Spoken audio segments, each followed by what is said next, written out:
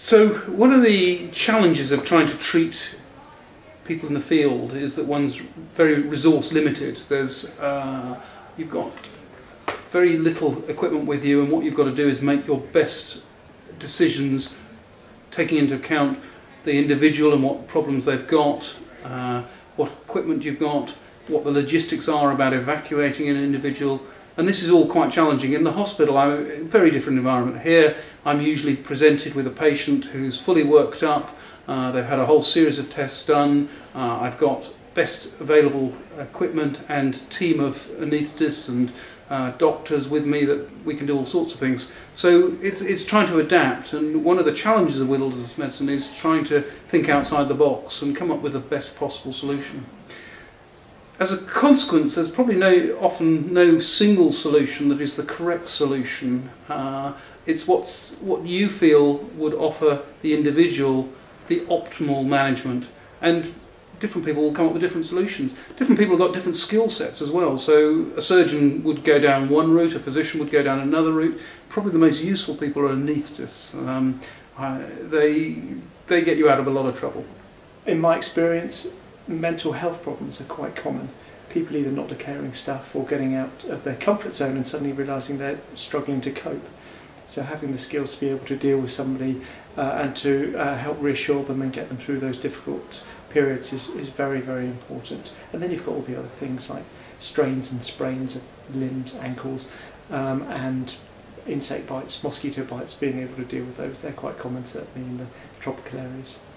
How has expedition medicine changed? Well, I think expedition medicine has changed as the world has changed around us. I was down in the Antarctic at the right at the end of what I call the classic phase of exploring. The period up to about 1980 was a time when science ruled. Nowadays we're much more talking about personal ambition in terms of why people go abroad or for reasons of social development or personal development, but throughout the most part of the 20th century, if you were going on an expedition, you had to justify it for scientific reasons. But it was also a time when communications were really quite difficult.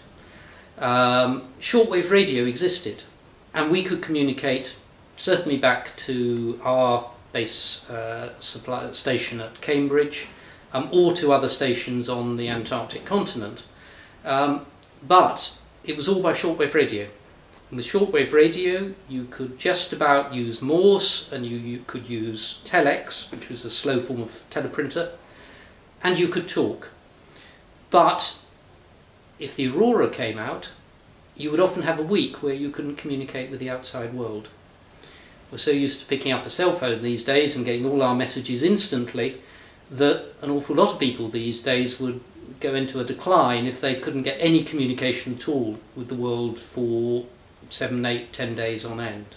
So if I had a problem down in Antarctica, I had to send a message to someone in the UK who could help me, and that message would be transmitted from my base to Stanley in the Falkland Islands. It would then go to Portishead in Bristol. From Bristol it would go to Cambridge, and the Cambridge people then had to find somebody who could give the necessary advice to me, and then the process had to be reversed. On each occasion it was only done on pre-designated timed schedules, and it would take an age to get an answer. One of the things we've heard about today is how now you can now instantaneously transmit a photograph from one bit of the world to another via text or email, get an answer back from the expert, and that expert can talk to you live virtually anywhere in the globe. And that's a huge difference. And it's a very important difference because it means that doctors no longer feel isolated. The other problem that we had down in the south was that if somebody was sick enough to be evacuated, they were probably too sick to be evacuated. There were a couple of evacuations from the base where I stayed at, and it would take a week for them to be arranged.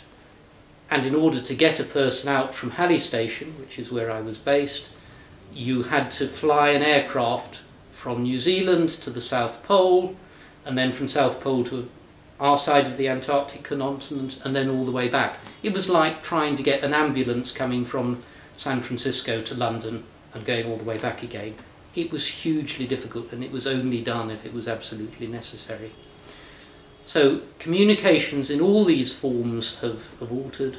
And one of the things I've been talking about today is how with a cell phone in your pocket, not only do you know where you are virtually all the time, but you're able to link in to search and rescue services. They can identify where you are, and hopefully if you've got a serious problem you can get a response very quickly.